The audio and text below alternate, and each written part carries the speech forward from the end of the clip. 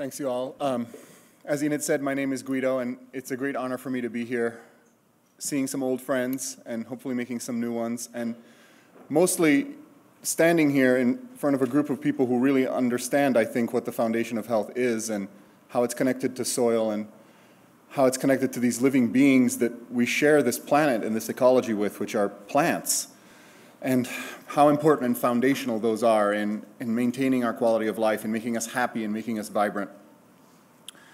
I had the privilege of living on a great piece of land in central Vermont for about 13 years with my wife, right outside of Montpelier, which is where we grew a lot of medicinal plants, a few vegetables too, but you know, I'm a very lazy gardener, as you will see from some of the pictures of my garden, which are basically weed patches, and that's why I like medicinal plants. Many of them are perennial and they kind of do their own thing, and I really just encourage and support them a little bit, which will be a recurrent theme in what I want to talk about today. But I really want to bring you the perspective of the herbalist, more than the soil scientist or the gardener. And nowadays, I work more clinically, focused on research and focused on working one-on-one with clients to bring medicinal plants and whole foods into their life in a good and positive way to improve their health and the outcomes when they're working in the context of conventional medicine or technological medicine. That doesn't mean that I don't get a chance to, almost every day get outside and spend time in the woods and fields of Vermont. We live in an amazing place, and that's really important to me, especially now that I have a daughter whom I really think helps me get out there every day and visit the wild places of Vermont and get our hands dirty in the summer. And that's just really crucial and really important, not something I have to tell you. But I'd like to spend about 40 minutes or so talking today about the herbalist's perspective, sharing a little bit about what it means to use medicinal plants, how that information might be connected to the health of the soil and the health of the gardens, then the farms that we work in, and how we can leverage that in our gardens, in our farms, and in our kitchens to really help achieve vibrancy and health in the human being, in the human ecosystem. And I'd like to frame the whole thing with this idea that I think is a really important idea and one that herbalists grew up on and keep at the forefront of their work every day, which is that the ecology is a living being, that the garden is a living being as much as the human being is alive, that we share sort of these nested cycles of life with the ecology around us, with the environment around us. And I think this is obvious and clear living in a place like Vermont, right? And sitting in a place, in this incredible structure here, sort of at the edge of Lake Champlain in the Champlain Basin, with the Adirondacks on one side and the spine of the Green Mountains on the other, and Camel's Hump looking out over us. When I hike that mountain in the summer, which I try to do as often as I possibly can, and you can see the basin out to the west in front of you, you really get this sense that this multi-million-year-old living being is sort of holding us, right? And is holding our farms, and is holding our gardens, and is holding us, and we're kind of like cells or gut flora for the Champlain Valley, working around and living here. Our lifespans are really short. This valley is old and very wise, but it holds us. And you see these nested cycles of life everywhere. So I want to come back to that theme over and over again, because I think if we keep that awareness in our heads and in our hearts, then that's how we end up with sort of resilient food systems, resilient gardens, resilient farms, and resilient human beings. And that's ultimately what I think health is, right? Resiliency, joyfulness, adaptability. This sort of living being, macrocycle, microcycle thing, it exists at all levels. So it's not just, the planet or the hemisphere or the bioregion. It's also our gardens and our fields. And, this is a little bit of what my herb farm used to look like.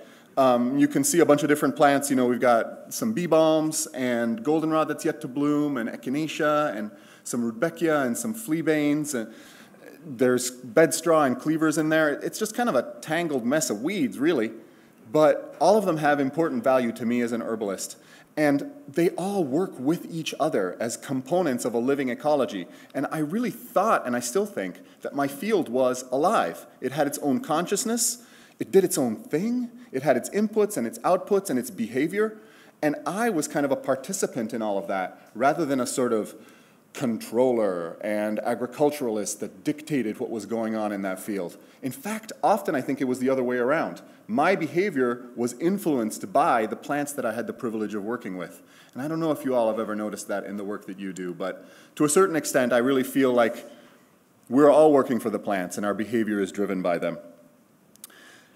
In any living being and in any living ecology, if you want it to be healthy, what I've tended to see is that the most connection and interrelationship that you see in that living being and in that ecology, the greater its degree of health.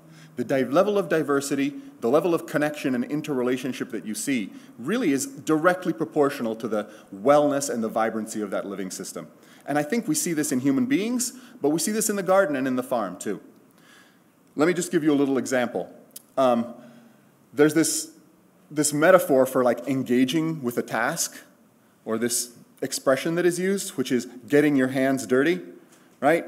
You can talk about a problem in the abstract and you can theorize about potential solutions, but when it comes down to actually doing work, that's when you get your hands dirty. You dive in there in the soil, you start working with the soil, and you start achieving change. So getting our hands dirty, this is something as gardeners that we all know and we understand, right? And if you're anything like me, and I'm sure you've all experienced this, when you're out in the garden, working with the soil, working with plants, getting your hands dirty, your spirit shifts. If you're like me, you calm down a little bit. You slow down a little bit. And this is why it's important for me to do that as often as I possibly can with my daughter and with my wife during the week, because otherwise I'm up here in my brain kind of like going nuts, doing research, and the physical experience of getting my hands dirty is really, really important.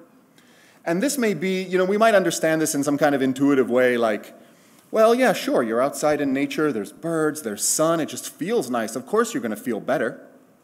As my friend Paul Betts of High Ledge Farm used to say, this is the best office view ever, as we were sitting out in his farm field looking out at Nelson Pond up there in Calais.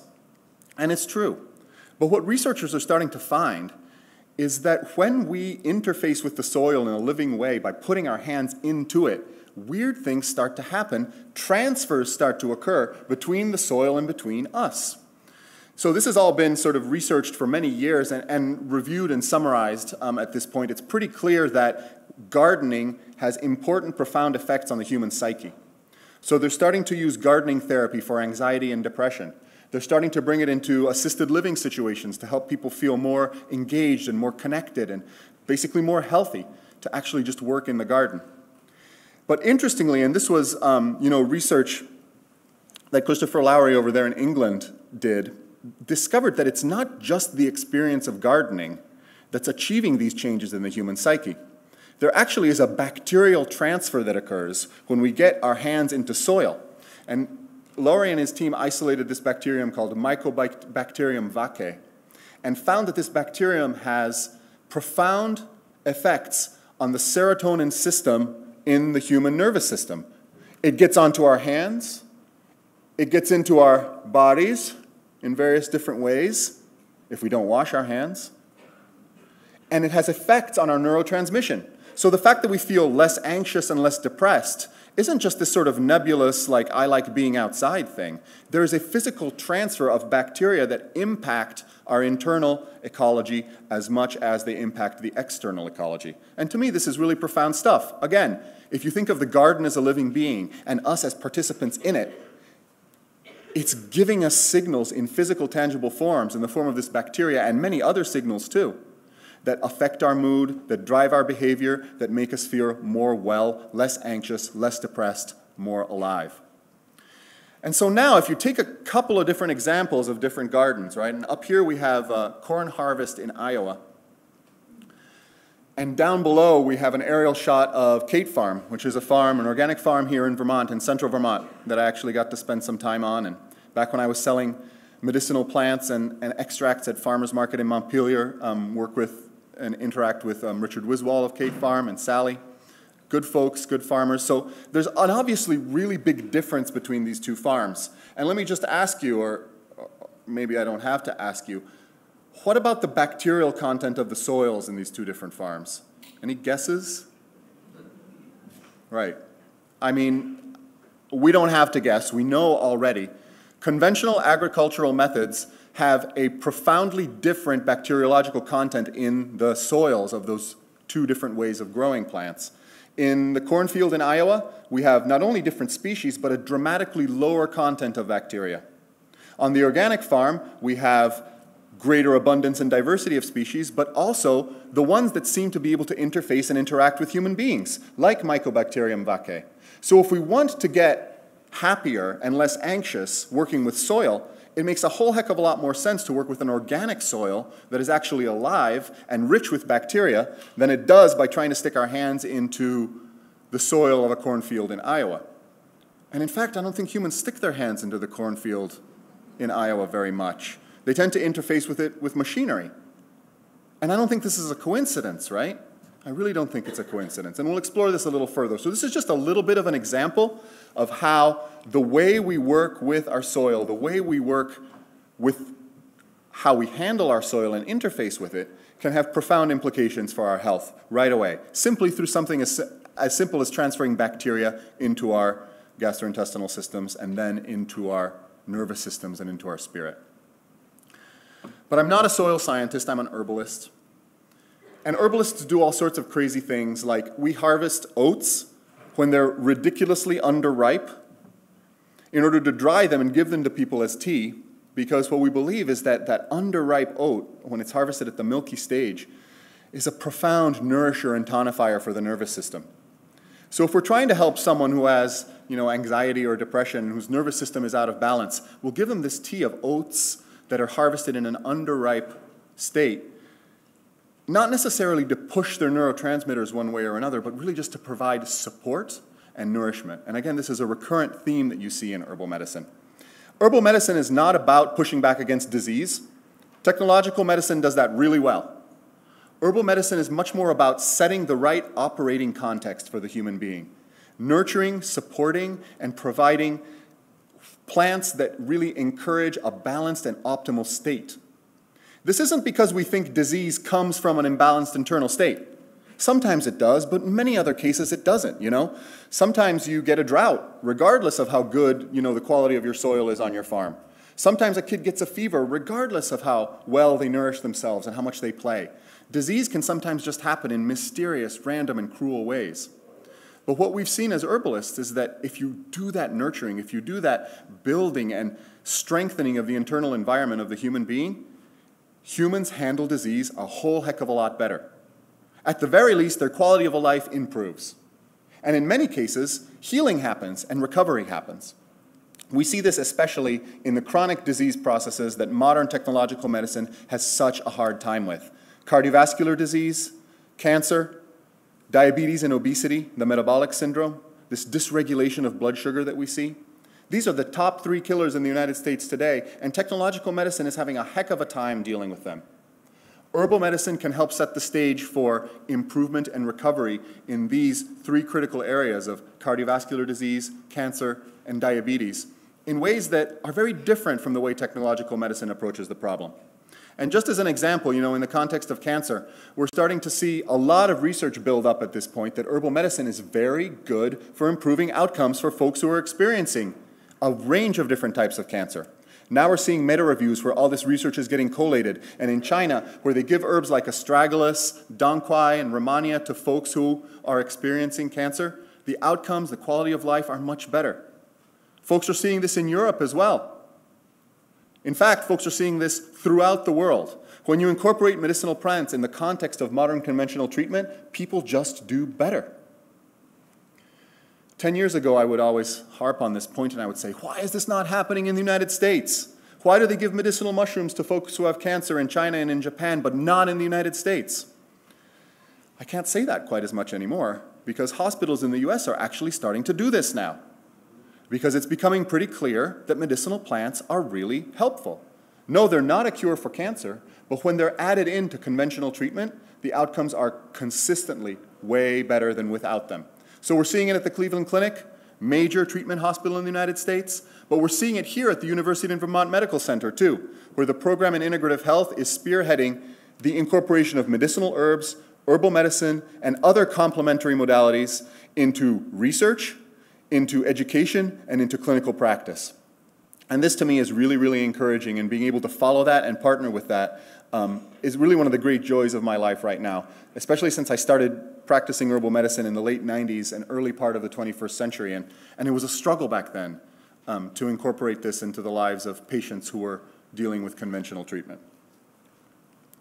But herbal medicine is a little bit messy. We don't use the same sort of dosage standards that technological medicine uses. We tend to put everything into big pots and tell people to boil it. And we're like, yeah, if you drink a cup today and 12 ounces tomorrow, it's okay.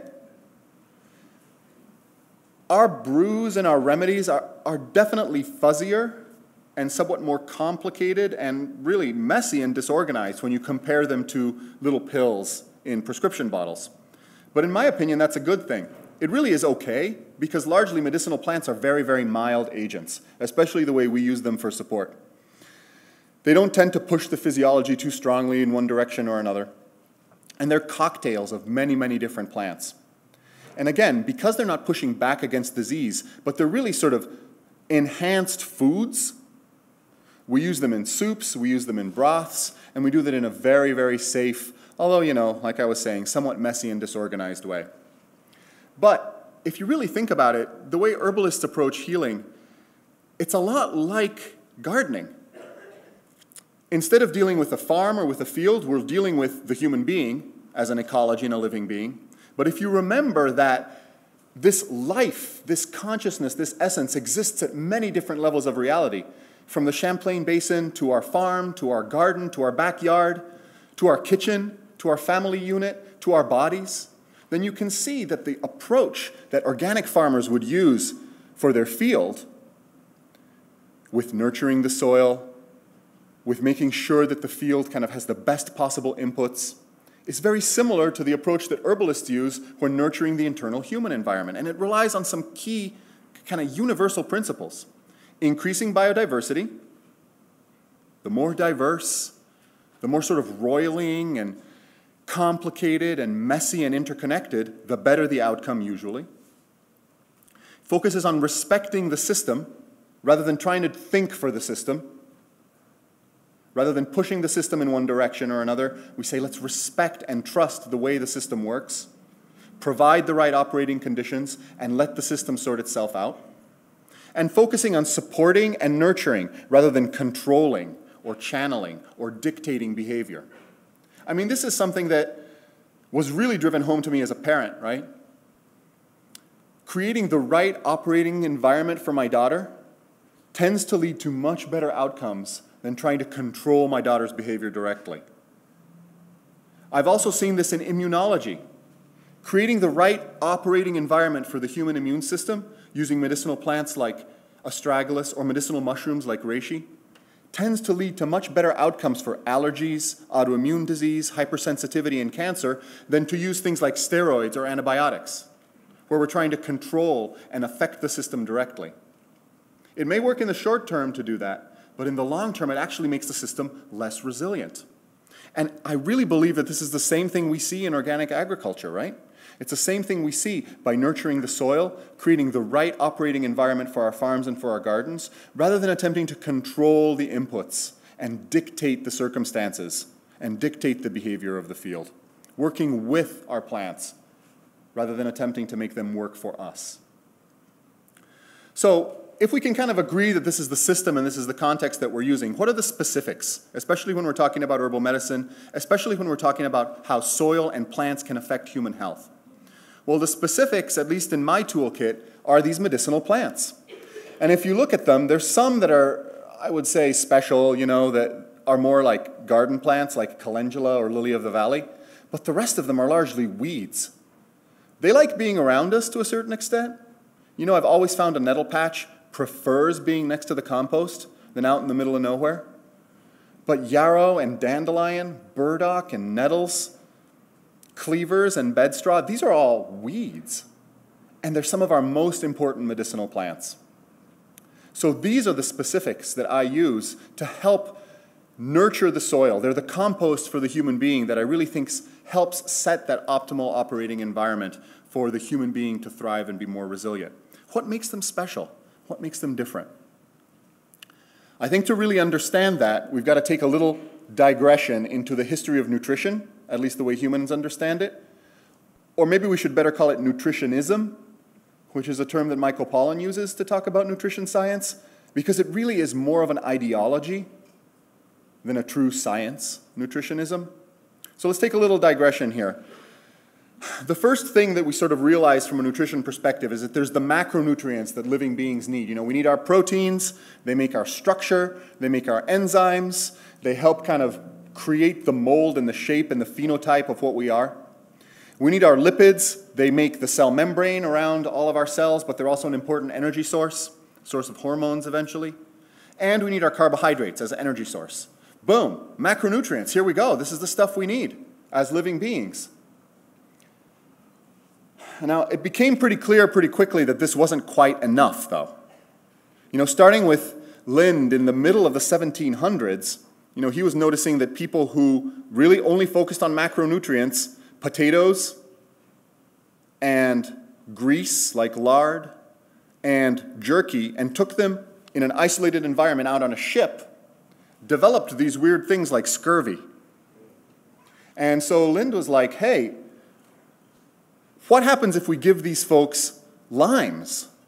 And they start drinking and eating limes as part of their diet on the ship, and lo and behold, scurvy disappeared. It was actually the first controlled clinical trial that was ever conducted by human beings. And it led eventually to the discovery of all these things that we call vitamins, right? Like our fat-soluble vitamins, A, D, E, and K, and our water-soluble vitamins like vitamin B and vitamin C. And to that were added the minerals, you know, our electrolytes like sodium and potassium, our important minerals like calcium and magnesium, all of the trace minerals.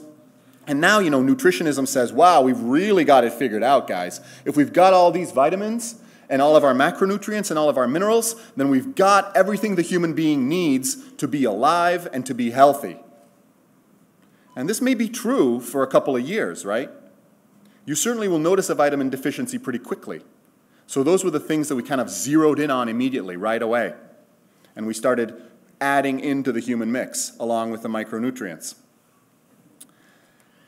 And you know, we've added a few little nutrients here and there, and now we basically think that we have it all figured out, and we can create stuff like this. Boom, it's food, we're golden, right? It's got all of our macronutrients in it, it's got our proteins, our carbs, and our fats, it's got all our 24 vitamins and minerals, right? It's a meal replacement. You take it every day. You're going to be happy like she is. And best of all, it's natural. Guys, this is essentially what conventional technological agriculture is, except it's done on the human body. Nitrogen, phosphorus, potassium, some trace nutrients here and there to cover the basic nutritional needs, right, of a field or of a plant that's grown in that field. It's not a coincidence that we live in a culture that allows us to have technological agriculture that uses petrochemicals as source of nutrition and also creates stuff like this and says that it's a meal replacement. This makes me depressed for a couple of reasons. Not only is cooking a meal super fun, and this is like mix it with water and you're good to go. Not quite as fun. But it's also becoming pretty clear, and we see this with formula versus breast milk, right? It's becoming pretty clear that this is not a meal replacement. It might get you through a couple of years, but you're not going to be healthy if this is all you eat. And nutritionism can't really explain why that is. It's simple for those of us who understand organic agriculture, right? This is much less connected. The inputs that go into here are simple. They're isolated. They don't involve any getting your hands dirty. And the level of connection to the environment around us is nil when we consume something like this as a meal replacement. But the road goes both ways, you guys. And this is what the scariest part is for me. If we live in a culture where people feel like they can consume meal replacements and be happy and healthy, it will be an easy transition for them to say that soil can consume a meal replacement and be happy and healthy. And the plants that grow out of that soil can create health and happiness. Now, where do you think the protein, carbohydrates, and lipids that come into the meal replacement are coming from? They're coming from corn, wheat, and soy, which has covered and altered our ecosystem in the United States and in many other parts of the world in dramatic and profound ways. Because we monoculture all this stuff in order to create meal replacements, what do we need to do? We need to spray pesticides and herbicides on these monoculture fields that are huge, because otherwise they're not sustainable. And this has worked semi-well for us for what, 60, 70 years? It's a drop in the bucket in the arc, not only of human history, but of planetary history. And for us to think that this is a sustainable practice is ridiculous. And we're starting to see that topsoils are suffering, that our water is getting polluted.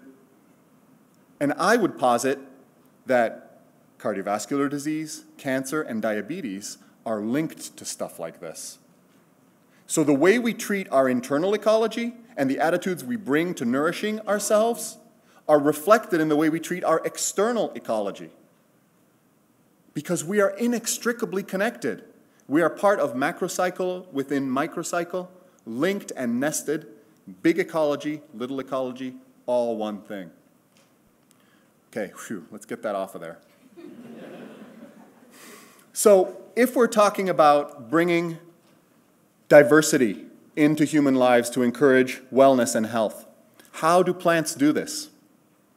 If we're talking about improving and increasing connection, how does this disorganized herb garden do this? We're starting to see that nutrition is more than macronutrients, vitamins, and minerals. Now people are starting to talk about phytonutrients in general. Has anyone heard this term? Phytonutrients and phytonutrient density. There's all these molecules inside plants that we just barely are scratching the surface of. And these molecules do really pretty incredible things. And they're not part of meal replacement shakes. One that I'm really fond of is the whole class of botanical chemicals called bioflavonoids. They're found in blueberries. They're found in goldenrod in abundance. They're found throughout the botanical kingdom. And yes, there's some plants that have more than others, but if you consume wild plants, you're gonna get bioflavonoids. There's no way out of it. Bioflavonoids have incredible effects on the cardiovascular system. Not only do they alter the behavior of the heart, strengthening it, calming its contractions, affecting things like high blood pressure, but they also affect the inner lining of our blood vessels, improving the fluffiness and thickness of this protective layer called the endothelial surface layer that lines every single inch of the cardiovascular system in our bodies. This helps prevent atherosclerosis, or hardening of the arteries, which is the source of a huge amount of cardiovascular disease in this country. My contention is that one of the reasons we experience more cardiovascular disease in the Western world is because we have a deficiency of bioflavonoids in our life. Because the food that we eat has been stripped of these essential phytonutrients. Iridoids, really ridiculously bitter tasting chemicals found in dandelion and blue vervain and gentian. This stuff tastes bad, you guys. If you've ever chomped down on overripe dandelion leaves and gotten a good dose of iridoids, you know what that feels like. But iridoids have a dramatic effect on how we consume food. They decrease overconsumption while improving the secretion of digestive juices. They balance blood sugar levels and decrease insulin resistance. One of the reasons we may be experiencing more diabetes, difficulty controlling our appetite, certainly is the ubiquitous presence of sugar, but it may also be a deficiency of some of these bitter phytonutrients that we have systematically stripped from the food that we eat and the food that we consume. Not only by breeding it into varieties that are more cosmetically sound, easier to ship and store, custom-tailored for the industrialized agriculture system, but not custom-tailored for human health. But then we take those grains and we mill them and take the last vestige of bitterness out, removing all the fiber, removing everything that is potentially challenging to the human being. As a result, the human system, the digestive system, the liver, our hormones that are connected to our sensitivity to insulin, suffer. So this is pretty clear. Bioflavonoids affect cardiovascular disease. They affect cancer, preventing cancer. Iridoids affect blood sugar balance and improve digestive function, and we've taken them out of the context of our lives in pretty dramatic ways. But I would like to introduce you to a third class of molecules just to let you know that, like, we didn't even know this stuff existed 15 years ago. These are little snippets of RNA, a nucleic acid chain, that are about 20 to 25 codons long, okay? What that means is that they have about 20 to 25 different letters in them that can interface with our own genetic expression machinery. How DNA gets turned into RNA, gets turned into proteins, makes us who we are at a very basic level. 15 years ago, we didn't even know these existed.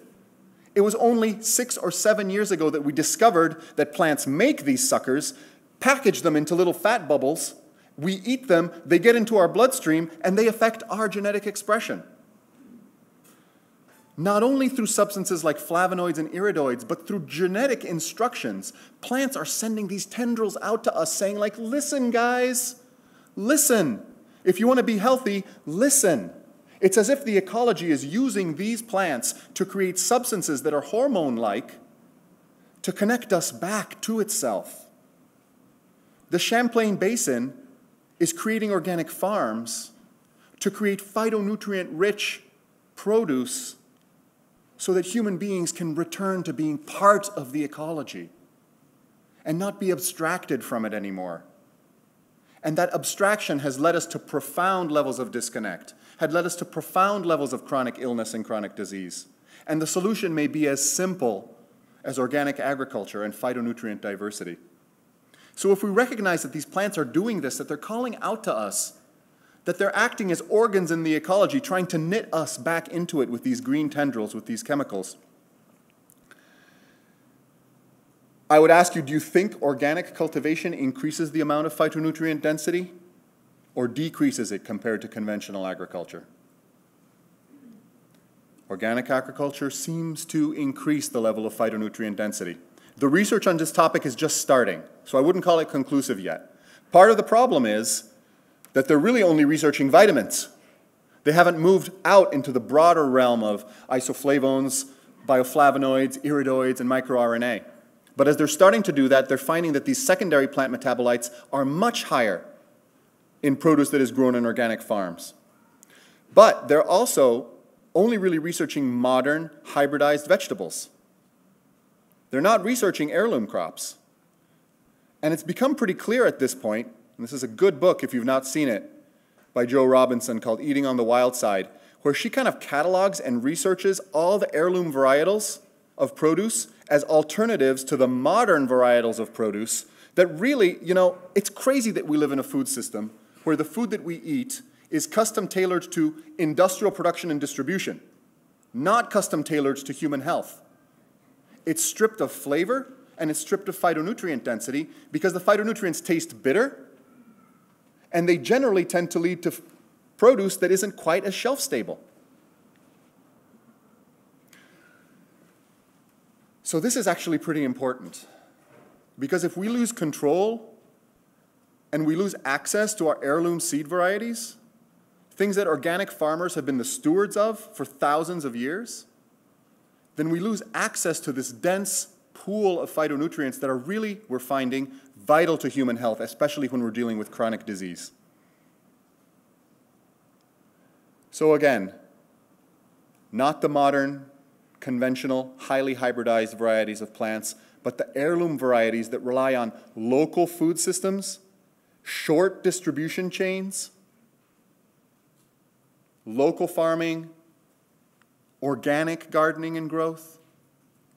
Again, if you compare the two different fields that we looked at before, and you look at the level of phytonutrient complexity and biodiversity coming out of those two different farms, you basically have carbohydrates and fats coming out of that farm with very little else. Whereas coming out of the organic farm in central Vermont, you've got microbes, you've got flavonoids, you've got a range of bitter iridoids, you've got all sorts of diverse vegetables, and they're getting delivered and transported to local co-ops, local farmers markets that are within a 50 to 100 mile radius. The bioregion is talking. It's talking through organic farms. And if we listen as human beings through this signal that is delivered on chemicals, phytochemicals, phytonutrients, and on microbes Don't wash your carrots. Then we will achieve better resilience and better health. The research around this is compelling, and I see it every single day. So I'd like to say that it's not just heirloom varieties of plants. It's not just a diversity of vegetables. But I really think, and I'd like to put in a plug for weeds. I know this might be a tough crowd to a certain extent for that purpose, and yes, weeds can be difficult. But to a certain extent, there are ways to incorporate buffer zones of weeds, which really are medicinal plants, in your gardens and in your farms. And if you do this, not only are you providing a reservoir of these important unhybridized medicinal species, which are by far the most rich in phytonutrients and phytochemicals, you also may improve pollinator diversity, really important in the context of what's happening to bees nowadays, monoculture versus diversified farms with weed buffer zones. You also are potentially improving the resilience of your farm and garden by adding in sinks for potential pests that help divert pests from your production crops. And you're having an effect on the soil as well. Some of the most interesting research that I've seen around medicinal plants, and again, I tend to focus in the other direction, right? What happens when humans eat them. But when medicinal plants are growing in a field, they secrete substances from their rhizosphere that send important signals to other plants. Companion planting, weed buffer zones with medicinal plants can have dramatic effects potentially on increasing crop yields, and some of that research is starting to emerge.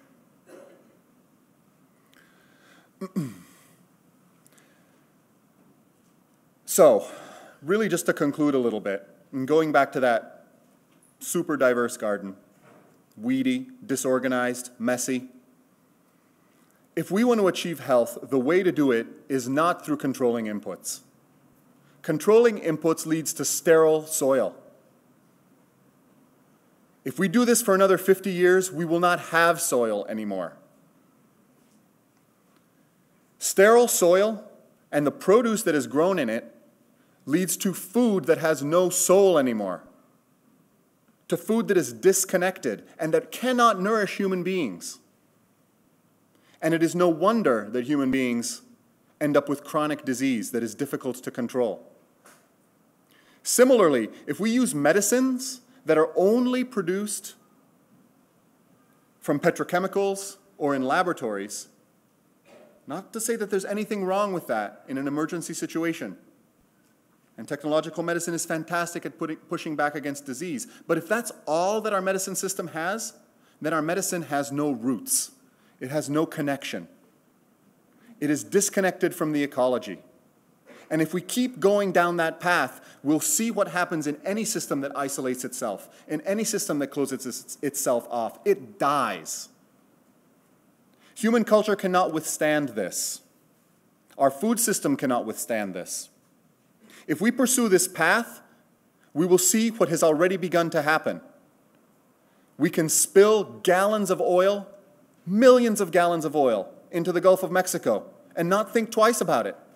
It's like, oops, that's crazy. We can create agricultural systems that put so much nitrogen and phosphorus into our basin that the Champlain Valley routinely experiences bloom of toxic algae. And we'll say like, oops, cost of doing business. Why do we say this? Because we eat meal replacement shakes. We eat food that is disconnected. We eat food that lacks diversity. And so again, increasing our biodiversity in our gardens and in our farms not only will help the resilience of our soil, of our gardens and our farms, but it will also create this reservoir of food and medicine for people to improve their health and resilience. The consciousnesses are tied. They are not separate in any way. We are bound to plants. We are bound to our ecology. And we need to stand up and take responsibility for that fact, or we're just going to go down this road that leaves us disconnected, allows us to poison our water, allows us to poison our oceans. But standing here in front of you, I have great hope because I know that that is not going to happen. I know that we are going to create decentralized food systems that rely on strong, nourished, dirty, crazy soil that is a riot of microbe and mycelium. We're going to create medicine systems that rely on wild plants as much as they do on the best of modern technology. And in so doing, what we're going to see is an increase in biodiversity, a system that nourishes and respects the inputs that are put into our context of the human being and into the context of our garden and farm. And as a result, our culture will start to shift. Our minds will start to shift. Our connection to the ecology will start to shift. Organic agriculture is the root and the foundation of this. It really is where health begins. Herbal medicine can help by taking some of those weeds and helping us figure out how to use them effectively. But it really relies on diversified, decentralized food systems and organic agriculture. If we can do this, then the next century is going to be an amazing century of health, resilience, and wellness, not just for us, but for our environment too. And I really think it starts here, and I want to honor you all for participating in that. Camel's Hump knows this. Camel's Hump sees this. It's reaching out to us. It's talking to us through our gardens. It's sitting right over there through this haze, right, of ice crystals in this incredible crystal, beautiful sunny morning here in February. So let's take up our wild weeds and walk, you guys. Thank you very much.